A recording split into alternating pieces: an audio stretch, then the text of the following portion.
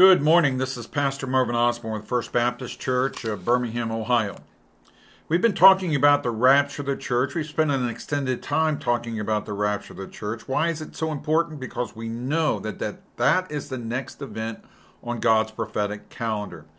That nothing has to occur in order for the rapture of the church to take place. I believe that the rapture of the church is imminent, means it can happen at any time. And today, I want to talk about the shocking truth about the rapture. The shocking truth is that not everyone who thinks they're saved will be raptured out of this world. They think they're saved, but they're not really saved. Look what it says in Matthew chapter 7, 21 through 22. It says, "Not everyone that saith unto me, Lord, Lord, shall enter into the kingdom of heaven, but he that doeth the will of my Father which is in heaven. Many will say to me in that day, Lord, Lord, have we not prophesied in thy name, and in thy name cast out devils, and in thy name done many wonderful works?" And the passage goes on to say, "Depart from me, I never knew you." In other words, there are many people who think they're saved, who may attend a good church or a church who do noble things, but in truth, they've never repented of their sins, and they've never received Christ as Savior. They've never believed on the Lord Jesus Christ as their Savior. Oh, maybe they believed when it was convenient. Maybe they believed when some trouble came up in their life and they decided they were going to pray and ask for God's deliverance. But in truth, their life has never been changed. There is no desire for the Word of God. There's no desire for the things of God. God is a convenience and sometimes an annoyance whereby we have to attend church on Easter and Christmas and whatever religious holidays and events that may come up. But other than that, we give no thought to God in our life. There are many, I think the vast majority of people who attend a church. Now, I say church. A church is absolutely important, but attending church does not cause one to be a believer. You must believe.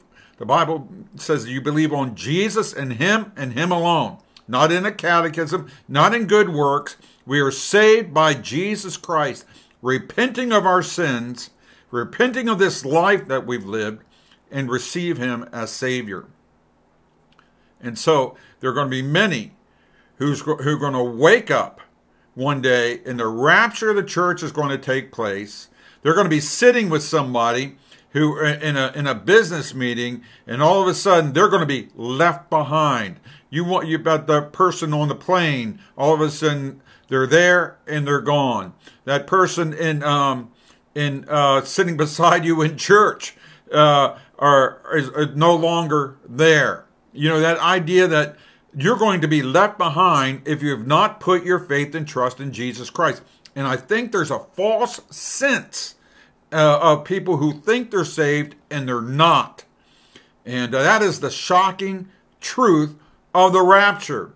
Many will be shocked that they have been left behind. So the question of all questions, will you be left behind? Have you trusted Christ as your Savior? Have you seen a change in your life? Change in your attitude towards the things of sin and towards the things of God? Have you desired to turn your back on the things that once enticed you, seduced you, caused you to stumble and fall away from God? Have you turned your back on those things and started striving for God? If not, my friends, you need to make sure you're saved. You need to make sure you've trusted Christ as your Savior, because He's coming. He's going to come in an hour, in a moment that you think not. Are you prepared? Are you ready, or are you going to be left behind? Let me encourage you right now.